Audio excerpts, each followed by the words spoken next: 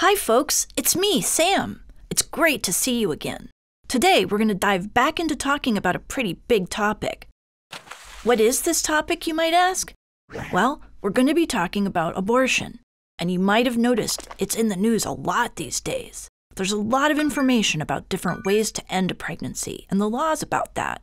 And guess what? It's totally normal to be really curious and have some big questions. I'm here to help with some answers. So let's go! Today, the two specific things we're going to be talking about are medication abortion and self-managed abortion. One of the ways a person can choose to end a pregnancy is with what's called a medication abortion. With a medication abortion, people use pills to end the pregnancy. People might make this choice when they don't want to be pregnant, or when the pregnancy is not healthy or safe. A medication abortion can be started at a healthcare clinic, a doctor's office, or at home, or even a combination of these places. And it's important to remember, this process is most effective in the early stages of pregnancy. So how does this actually work, you might be wondering? Well, to start, a doctor usually prescribes two different medications. The pills are called mifepristone and misoprostol. I know, a little hard to pronounce, right? Some doctors might just prescribe misoprostol. The medicines work by stopping the pregnancy from growing and then causing cramping and bleeding to empty the contents of the uterus through the vagina. For some people, this might feel like a very heavy period. For others, it will be an intense experience with intense cramping. Another type of medication abortion is called a self-managed abortion. What's that, you ask? Well, it works like this. Remember those pills we were just talking about? Mifepristone and misoprostol?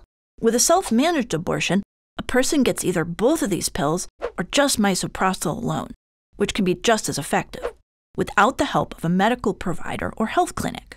People find information like the name of the medication and the specific dosage from trusted sources like the World Health Organization and at abortionpillinfo.org. Medication abortion is a really safe and effective way to end a pregnancy. And the medical risks of medication abortion, whether self-managed or managed by a healthcare professional, are extremely rare, just in case you were worried or had concerns about that. It's important to think about why a person might choose to manage their own abortion. Everyone should have the choice about if and when they have children. And with self-managed abortion, the person has a lot of ability to make some important decisions. Maybe the person needs control over the timing and over the location of their abortion. Maybe they feel safest at home and with people at home who can support them. Maybe they've had bad experiences at doctors' offices in the past. In some cases, self-managed abortion can be the most affordable option. It could be that they live somewhere where they can't access a health clinic or doctor's office and they don't have the ability to travel. We might not know the reasons why someone chooses self-managed abortion, but what we do know is that it can give someone an important feeling of safety and of being in control of their own choices. One last thing to talk about on this topic is the legal side. This is one of the reasons this has been in the news so much these days. In some places, self-managed abortion is against the law. In other places, even if it's not specifically against the law, some people have gotten into legal trouble for it. It's important for anyone considering self-managed abortion to do some research on the laws in their community so they understand their rights. A trusted adult can definitely help with this research too. There are lots of ways to learn more about self-managed abortion. A person can talk to a trusted adult or look on a website or app. There's some great websites and apps online.